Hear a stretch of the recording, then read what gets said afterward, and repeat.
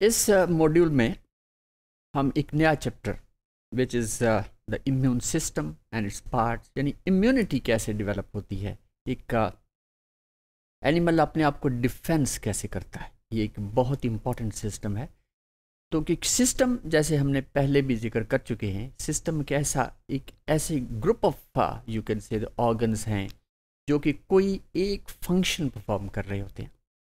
तो ये यहाँ पे हम इंट्रोड्यूस करवाने जा रहे हैं कि इनफैक्ट इम्यून सिस्टम है क्या या डिफेंस सिस्टम है क्या। तो ये एनिमल्स जो हैं वो they are constantly under attack by infectious organisms, जिन्हें हम पैथोजेंस कहते हैं, दैट काज डिसीज, यानी कि वो infectious agents which cause disease, we call them as the pathogens. तो ये हम ऐसे एनवायरनमेंट में हैं कि यहाँ पे हर वक्त एनिमल्स जो हैं they are under their attack. अब ये हमने देखना है कि ये अटैक ये एनिमल्स जो हैं वो किस तरह उससे नबर आजमा होते हैं, कैसे उससे कम्बैट करते हैं, वो कौन कौन से तरीके हैं इसके अंदर कि जिससे वो इन्फेक्शंस जो हैं या बैक्टीरिया या वायरसेस वो बॉडी के अंदर एंटर ना हो। तो फॉर ए पैथोजन, क्योंकि पैथोजन एक ऐसा ऑर्गेनिज्म है या ऐसे जो कि एनिमल्स की बॉडी के अंदर उनके लिए एक बड़ा ही आइडियल हैबिटेट है। तो that is a very good place for these pathogens to live in the hosts और इन एनिमल्स। तो the host offers A ready source. अब क्यों ये बड़ा अच्छा हैबिटेट है, उनके रहने की जगह क्यों अच्छी है? क्योंकि वो वहाँ पे उन्हें न्यूट्रिएंट्स भी मिलते हैं, इसके अलावा फिर दे आर वेल प्रोटेक्टेड और उनकी ग्रोथ भी होती है और उनकी रिप्रोडक्शन भी होती है। तो दिस ऐसा इन्वायरमेंट जिसके ये तमाम बहुत ही सूटेबल ये तमाम चीज़ें हो रही हूँ, तो वो ऑब्वियसली वो एक सूटेबल एनवायरनमेंट ही कहलाएगा। और इसके अलावा ये hosts also provide means of transport, क्योंकि जब जो होस्ट है कि एक ऐसा ऑर्गेनिज्म है जो कि इन पैथोजेंस को उनकी प्रोपेगेशन के लिए भी बहुत इम्पॉर्टेंट है और ये बहुत ही उसको एक फैसिलिटेट करता है।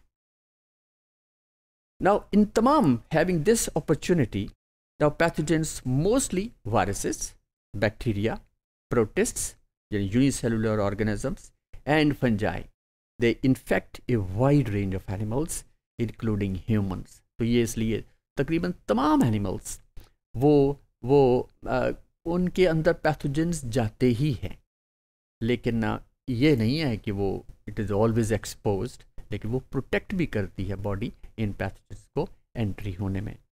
नाउ इफ़ नॉट एलिमिनेटेड, अगर ये हम इन ऑर्गेनिजम्स को एलिमिनेट ना करें तो फिर क्या होता है, दे मे deal with abnormal cells and then develop into cancer.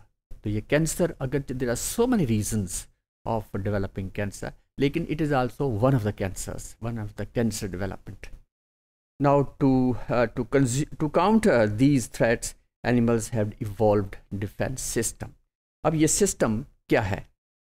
कुछ तो additional responses है, वो भी कि to infections now take many forms including proteins that punch holes into the bacteria, और उनकी मेम्ब्रेन्स को ख़राब करते ज़ाया करते हैं और जिससे और block viruses from entering body cells. तो ये कुछ प्रोटीन्स है, एडिशनल रिस्पॉन्सेस है कि जो हमारी बॉडी के सेल्स जो हैं वो उनको रोकते हैं इस तरीके से। ये हम ज़्यादा डिटेल में इसको अगले मॉड्यूल्स में पढ़ेंगे। Now these and other defences they make up an immune system which enables an animal to avoid or limit many infections.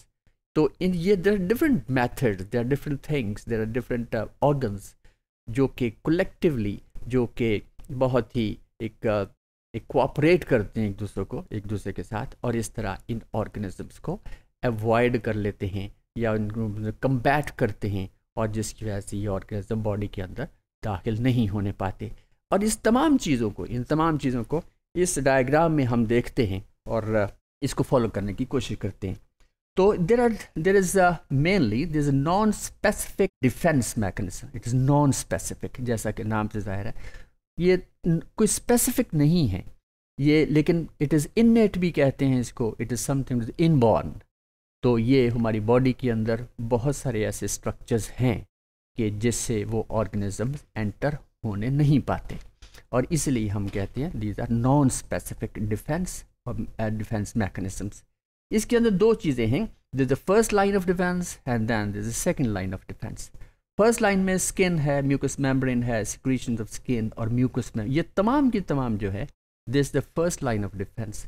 और ये हमारी बॉडी जो है ये वो चीज़ें हैं, ये वो स्ट्रक्चर्स है जिससे वो बैक्टीरिया या वायरसेस या पैथोजेंस वो बॉडी के अंदर दाखिल नहीं हो सकते.